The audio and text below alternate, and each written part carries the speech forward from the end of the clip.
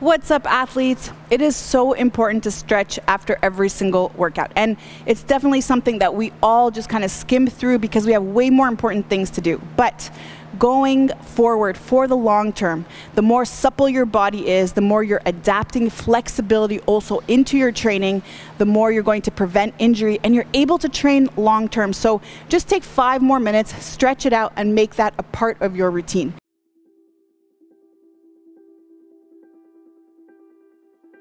I'm going to show you my stretch, and it generally starts on the floor. So today here I have an elastic band. It's a bit elasticy.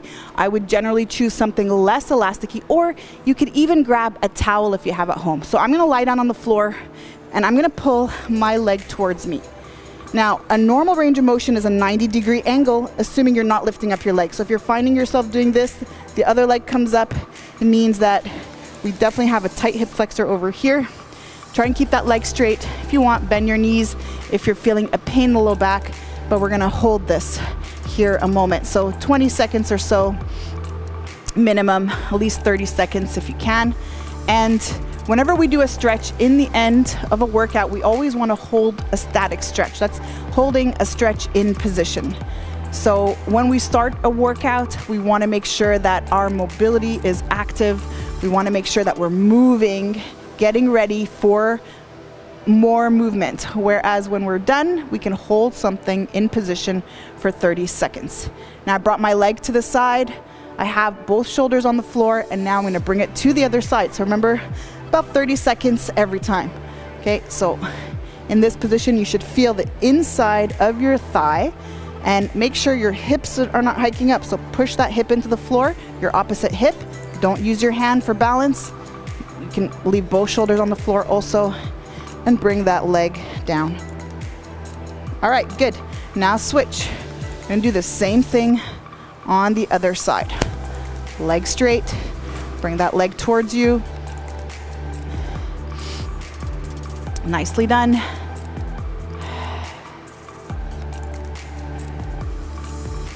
Keep breathing, try to straighten that leg. And now's a good chance also to audit which side is a little bit tighter. Bring it to the other side. And again, keep that opposite hip on the floor without using your hand. Engage the glutes and the external rotators to really help you stabilize that hip.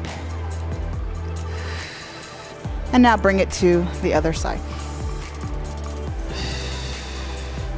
Good job, keep breathing.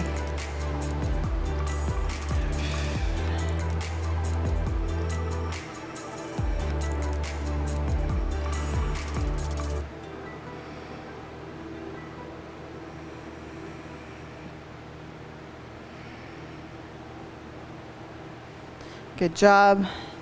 Feel that release in the hip, on the side of your hip, and relax. All right, let's stay down here. You're gonna cross your right leg over your left and then pull in your left knee. If you want, you can press down on that right knee a little bit to intensify the stretch. We're stretching out our piriformis.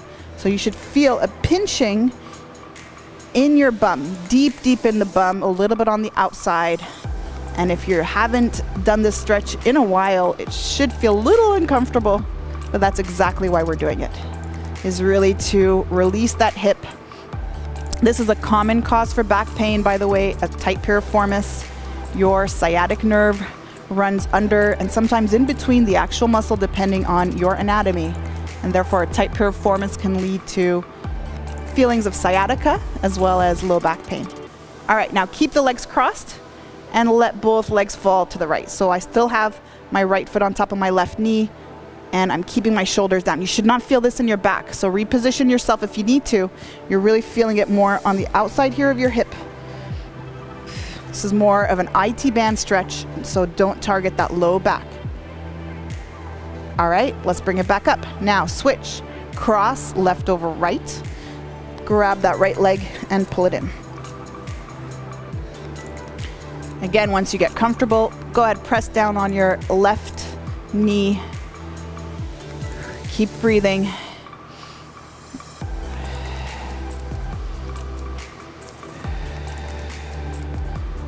Good work. The legs are crossed, and bring them now to the opposite side. I know it feels like a long time. You're hanging out here wondering when this will be over, but again, I want to remind you the importance of this. If you're listening to an audiobook or you're already getting into your messages, great. Try to kill both birds with one stone. However, do not neglect your stretching. All right, let's get into a tabletop position. We're going to do some cat and cow poses. So pull your chest through your arm. Exhale, drive up towards the ceiling. Inhale, roll in. Exhale, up. Inhale, down. And this time, exhale up into a down dog position. You want to push your heel into the floor one at a time. And then hold for a moment. Try and separate that floor between your hands and your feet. Lift up your right leg, open up the hip, and bring it into pigeon. I have my right knee at my right hand, and I have my foot also here where my hip is. If you want, you can intensify the stretch by bringing that foot up front or just hang out here. We're also stretching out our right piriformis, our left hip, and if you want, come down onto your forearms or stay here.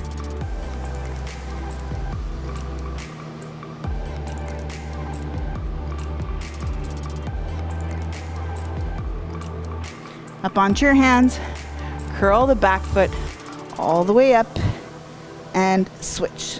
Left leg up, open up your hip and bring that forward.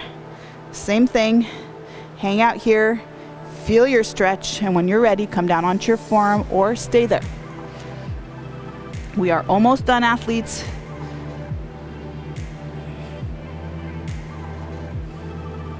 Continue to breathe.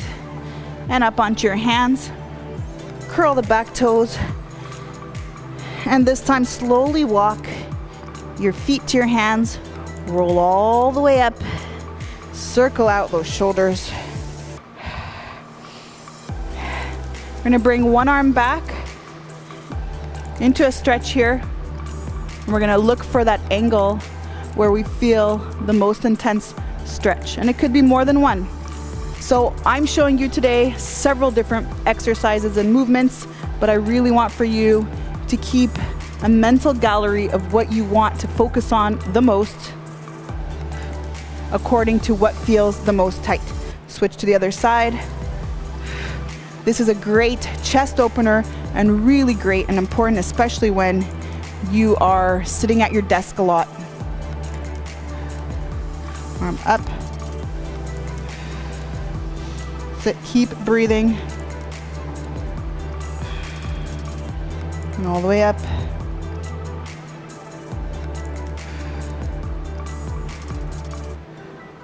And break. All right, final stretch.